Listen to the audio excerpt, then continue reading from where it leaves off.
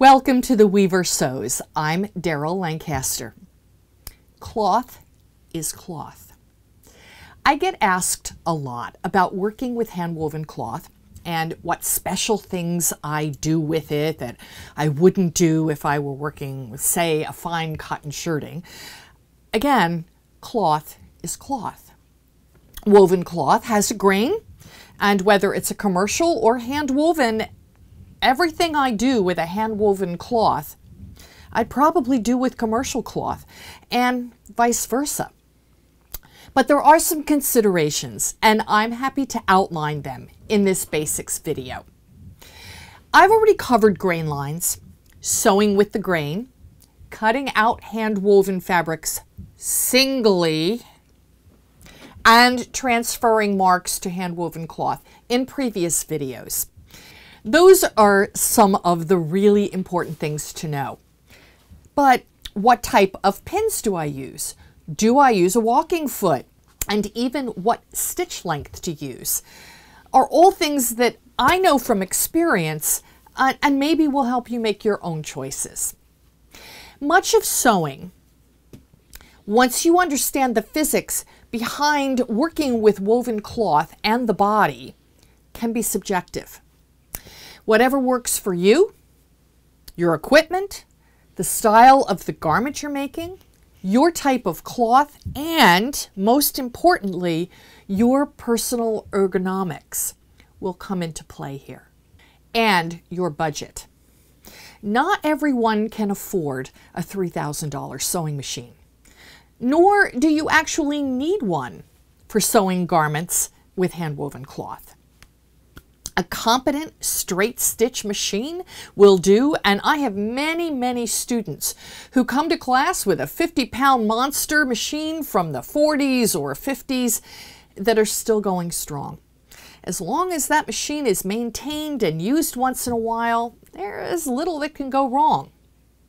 So let's talk machines. I get asked this a lot. There are some features that I prefer depending on the brand. My favorite is anything by Janome. Please note that I'm not being sponsored. This is just a personal favorite, working on many different brands of machines and classes. But I also encourage people in the market for a new machine to find a sewing machine dealer near you and check out what they offer, sit down at the machines and brands that they carry, and see what they can do with the fabric that you like to work with. Take your hand-woven scraps with you. Some machines are more intuitive than others. Working with a local dealer, no matter what brand they sell, creates a great relationship for parts and accessories, classes, and general maintenance. I'm partial to a machine where you can see the bobbin before you sew. And because my eyes are getting old, I prefer a machine with a needle threader. This is a basic low-end Janome. My main machine is a Janome Professional 6600 from about 15 years ago. There is about $1,000 difference in the price between these two. They both get you where you need to go. I do, though, want to point out a really important feature that not every brand of machine has, and that's the presser foot lifter. All machines have that, of course, but Janome's and many other brands also have an additional lift if you push the lever up into the machine. So here's the fully raised foot. This is the normal up position, and this is the down position. And you can see how easy it is to get stacks of fabric under there. I find this feature so invaluable that I am frustratingly annoyed when I sit at a student's machine in a workshop and their machine brand doesn't have that feature. I put thick stuff under that foot, and the ability to lift that foot even higher than the up position makes or breaks the desirability of a machine for me. The ability to have a walking foot option also is important to me. Some machines come with a built-in foot, like my professional Janome,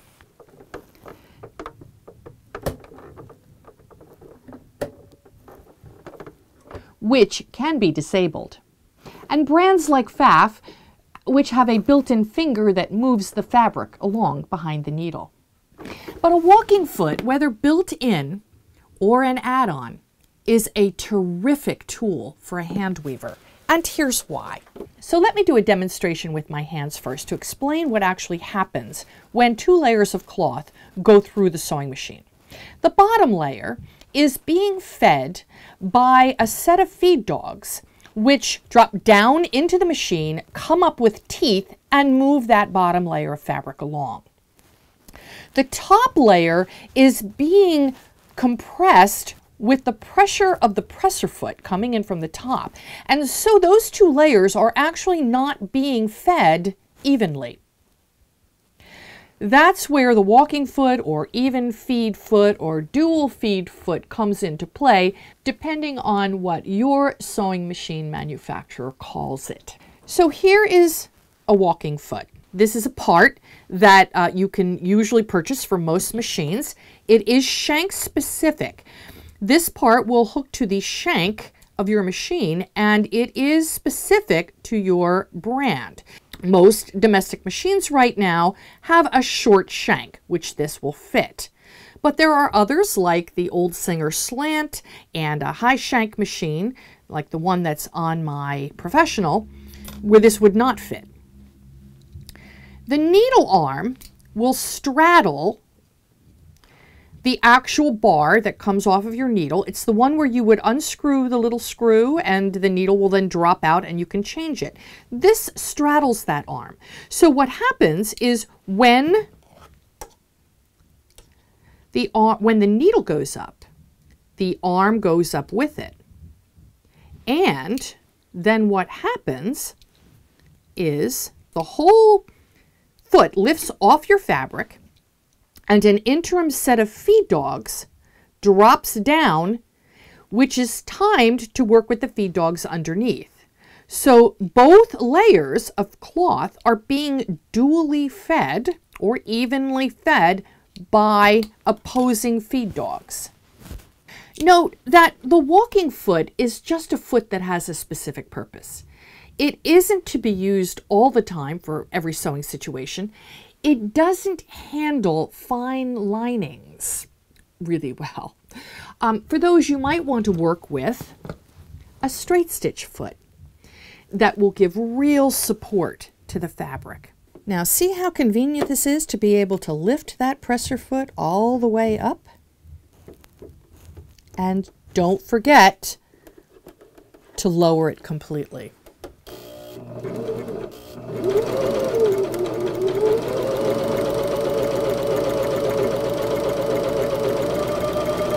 For those with a manual machine, one that doesn't stop up or down automatically when you stop sewing, like my professional machine over here, I want to point out the biggest cause of machine mess-ups, or the nightmare bird's nest, as it's sometimes called. This is something that I learned when I first learned to sew more than a half a century ago. But sadly, some students in my classes never got that memo. There are a number of moving parts in a machine, all timed to work together. They work together to create what we see is a stitch. Obviously, there is a needle that goes up and down, and it is timed to work with the bobbin. Beneath the bobbin, the hook rotates and grabs the thread and allows it to interlock with the thread coming from the needle. The third part of the team is the take-up lever, often overlooked, but the most important team member. This take-up lever peeks out of the top of really almost all machines. It's there in every machine, but there are a few where it isn't visible, because there's a covering over the top of that whole area, and that's an issue in my opinion.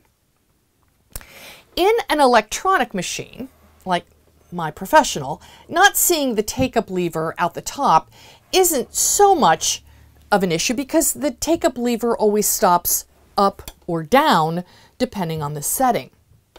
But in a manual machine, like this one, The take-up lever stops no matter what position it's in. Instinct is to wind the flywheel on the side of the machine, always in the direction it spins, usually forward, but there are some older machines where it spins in reverse. Just know that. Until the needle is clear of the fabric. Actually, this is wrong. The flywheel should be wound until the take-up lever is out the top of the machine. And you can see right now that even though the needle is up, the take-up lever is not. So I'm going to continue to wind the flywheel. Let me grab my threads out of the way here. Until the take-up lever is all the way out to the top. And then the bobbin case has returned to its starting position. That means the stitch has finished and the fabric can be safely removed. Always start and stop with the take-up lever peeking out the top of the machine. Your machine will be so much happier. And while I'm at the machine, this small presser foot size piece of black electrical tape will easily guide where you stitch. It leaves a very negligible residue, if anything, which can be easily removed with alcohol or Goo Gone. But this is an indispensable aid for accurate stitching. The black against the silver throat plate is really helpful, and it is repositionable until it doesn't stick anymore, and then you just get a new piece. Let's talk stitch length. Every machine has the ability to control how long the stitch is. Really long stitches, 4, 5, or 6 millimeter stitches, if your machine can do it, are usually considered basting stitches. They hold things together temporarily to eventually be replaced with more permanent stitching. If I were doing some reinforcing stitching, I would turn the stitch length down to what I call barely moving forward. You know, maybe 0.5 millimeter. Somewhere in between, though, would be normal stitching. And this is somewhat subjective. I'm a fan of 10 stitches to the inch, or 2.5 centimeters. It's usually close enough to hold average handwoven fabric together, but not so close to be impossible to rip out. Because, truthfully, yes, even I make mistakes. And when I do, they are usually the dumbest ones you can imagine. How do you know what 10 stitches to the inch looks like? Stitch along a piece of paper with contrasting thread and measure how many stitches you see in 1 inch. Note on the machine what that setting is. In the case of my professional Janome, I was able to reprogram the default setting to always come up 10 stitches to the inch, which in this particular machine is 2.7 in the controls. Sewing machine needles are a sort of personal thing. I tend to buy Schmetz needles. I am not being sponsored by them. It's just a personal choice. They are reliable, easily obtained. Don't use cheap needles. They aren't always accurate in their specs, and they can really screw up a machine. Actually, just as a sidebar, if you're having trouble with your machine, change the needle. You'd be amazed at just how much a needle change and rethreading the machine can help. There are 3 general types of sewing machine needles, and then a ridiculous amount of specialty sewing machine needles. If you ever find yourself bored in an afternoon, you can search the Schmetz website, and there are a remarkable number of sewing machine needles for all kinds of specialties applications. Who knew? Anyway, 3 general types of machine sewing needles. The first is a ballpoint. These work well for knits, which can be snagged by a sharper point. The ball point of the needle will slip beside a yarn. The opposite of that would be sharps. Schmetz calls them microtechs. These create precision top stitching and perfectly straight stitches because the needle pierces whatever is directly underneath of it. Somewhere between these two options is the universal needle. It's not a ballpoint, but it's not completely as sharp. I particularly like them for sewing handwovens. They are sharp enough to pierce a yarn, but not so sharp that they will jam up trying to go through slubs and novelty yarns. If you look at the sizing on the needles, there are two numbers. The first number, in this case a 90, is the European size of the needle, referring to the thickness of the shank of the needle. And the second number, in this case a 14, is the American size because we like to have our own sizing for everything. The bigger the number, the fatter or sturdier the shank. I find that the universal 90 size 14 good for general work with handwoven fabrics. And I usually buy these by the 6-pack. Using a 110 size 18 needle might be appropriate for hemming jeans, but it's too thick for a fine silk lining. Choose a 75 size 11 for sewing that type of fabric. Incidentally, change your needle often. I have read that the industry recommendation is after every 5 hours of sewing. Yeah, really. Not when the needle breaks. And this is especially important working with handwovens because for a reason that I can't completely explain, handwoven cloth is particularly hard on anything with a blade or a point. Sewing machine needles, rotary cutting blades, shears, serger knives all dull much more quickly when using them on handwoven fabric. Pins. You might think, why is this a topic? You might have a pin cushion or box that has every pin that has ever come into your house, no matter how appropriate for sewing. I've seen students' pin collections from the tiny pins holding men's shirt collars in place when packaged to hat pins, all in the same holder or box. Pins vary widely in their purpose and function.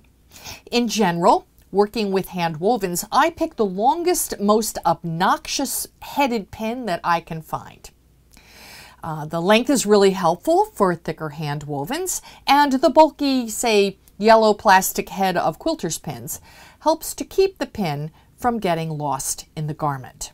And just as a side note, always pin parallel to where you are cutting and perpendicular to where you will be sewing. And don't sew over your pins. Really. I have judged a fair amount of fashion shows featuring handwoven garments in my lengthy career. At least once during every judging session, I get stabbed by a pin inadvertently left in a garment. Really. Sometimes they're sewn in so deeply that we have to take apart the hem or facing to actually get them out, and so that they won't stab the model that night in the fashion show. Use the most obnoxious pin that you can find. I rarely lose these yellow-headed quilter's pins. And this flower head pin will work too, though I find the head gets in my way. These glass head pins are super long and elegant, but the heads are harder to see and they can bend easily.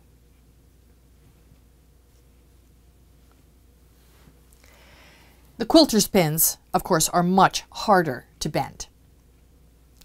These are fine silk pins. I generally would only use them on fine cottons and where I don't want the head of the pin to interfere with my work, like pattern drafting. My most preferred pin for general sewing of non-handwoven fabrics are these fine dressmaker pins with small white glass heads. And I keep each type of pin in a separate magnetic pin holder. If you use a magnetic pin holder, make sure your pins are steel, otherwise they won't stick to the magnet. And of course, a more popular offering are these Wonder Clips. They're offered in 2 sizes. They are particularly well suited to leather and suede, like the embroidered leather yoke of the dress that's behind me on the form. I talked about polyester versus cotton thread in a previous video, the one on hand sewing. You might want to check out that discussion, and that video also covers hems. I hope that this has given you some basics for working with handwoven cloth. I cannot stress enough how important it is to really practice with your tools and equipment. Sewing is a skill that improves like fine wine with time and practice. If you haven't sewn in a while, that hand memory will come back, but practice will make it happen much faster. I'm Daryl Lancaster for The Weaver Sews.